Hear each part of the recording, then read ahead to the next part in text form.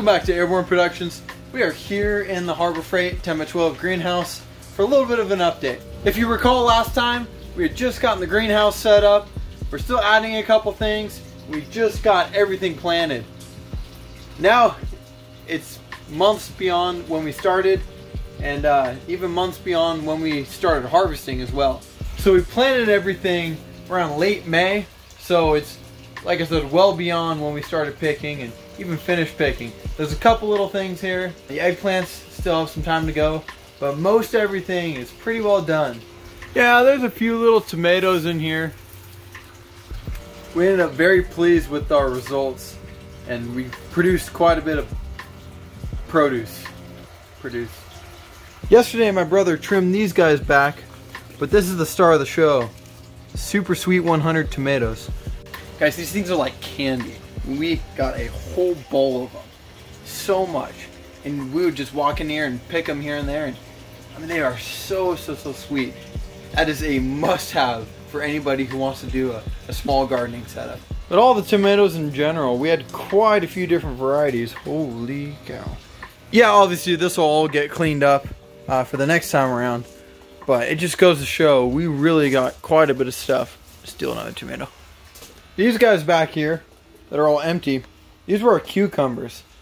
One of the most impressive parts of this thing. And one of our cucumbers had to be 2 feet long. It was freaking huge. That thing was bigger than my arm. Some more eggplants buried in there somewhere. Did I mention how good these are? You can also see a couple more empty plants with a couple here and there. These are our bell peppers. Another awesome producer. I mean, I would just snack on these things whole. They are so good. So as far as the plants go, we are so pleased with them. We got so many fruits and veggies. It was really nice just being able to walk in here and snack on anything whenever we pleased. We also threw them together and cooked some meals with veggies. I highly recommend it. I mean, it just doesn't taste this good from the store. And we did everything completely organic. Everything from our feed to our plants, obviously. Every single part of this system. And as we speak, we're rewatering.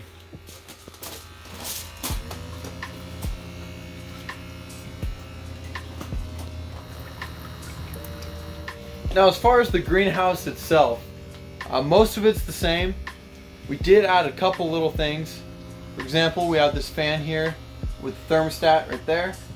So if it does get too hot, that fan will kick on. Paired with the roof vents, which have the whatever automatic system where, again, if it gets too hot, they'll open up, let some air circulate. We also strung out these lines to control the growth of our plants. That helped a lot. We also have this misting setup that wasn't quite set up before. Goes all the way up and around, all the way back down to keep everything hydrated. And probably one of the most significant additions, you notice there's a screen over this bucket. The reason is we got a fish. We were having some algae buildup, and to solve that, we bought a plecostomus fish. Pleco or plec or whatever they call them. And we call him Picasso. I mean, seriously, what better name to give your plecostomus than Picasso? It's awesome. Basically, he cleans up our algae. Ever since getting him, we clean up our bucket very nicely. We keep the screen over it to keep him from jumping out. I don't know if they do or not, but... So as far as the general setup of the greenhouse, it's basically how it was the last time we checked in. We had a couple little things to update, but we're basically going to keep it how it is. In the future, do the same kind of thing, get more plants growing, more fruit producing, fruits and veggies, see what we can grow. If you have any questions at all, please feel free to comment and let us know. We'd be happy to do our best to answer them.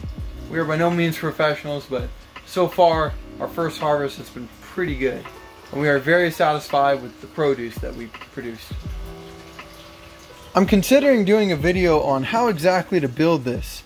We're starting with the bucket, drilling the hole in the fitting, the tubing and everything. We used filling it with perlite and this netting to catch it, everything. So if you're interested in that, please let me know.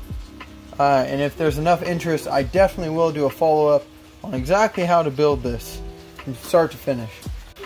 Well, that's a wrap. We plan on doing more videos about this greenhouse as we continue to learn and grow and harvest.